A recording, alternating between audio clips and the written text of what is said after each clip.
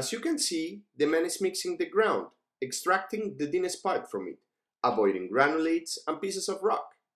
This part of the process is very important because it determines the quality of the mixture, in other words, the quality of the blocks. The ground is prepared for the mixture, water is added to it. More than working with exact proportions, they add the water slowly, till they consider that the mixture has reached the right consistency. At the right side of the image, you can see the wooden casts, where afterwards the mixture is going to be dropped in.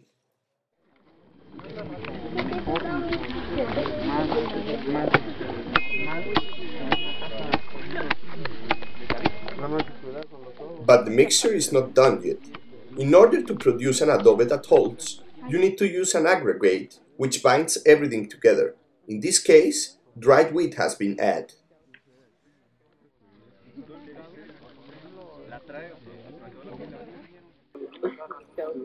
The wheat needs to be cut in small pieces according to the sizes of the blocks.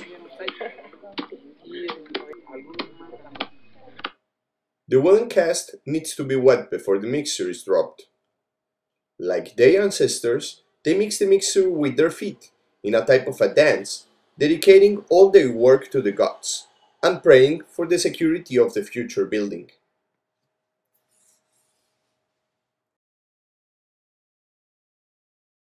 Some centuries ago, their ancestors used to sing during the ceremony.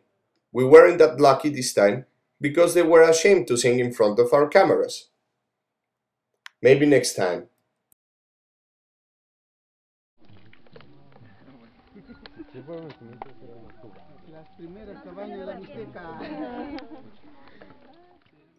The mixture is done and ready to be dropped in the cast.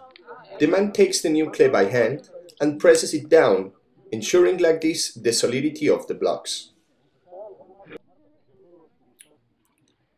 It's important to verify that the wooden cast is wet to don't have any problems later by taking the frames out.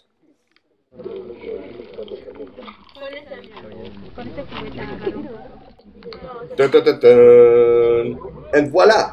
Here we have our first handmade block. Once again with the smallest one.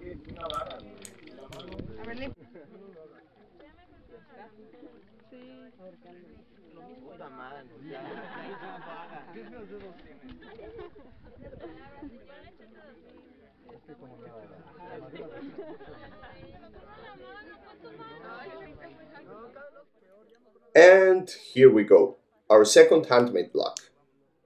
Being you the one that builds the frames, you can also determine the sizes of the blocks. Obviously, they will depend on the type of the building. Within 2 days, the blocks dry and will be ready to use.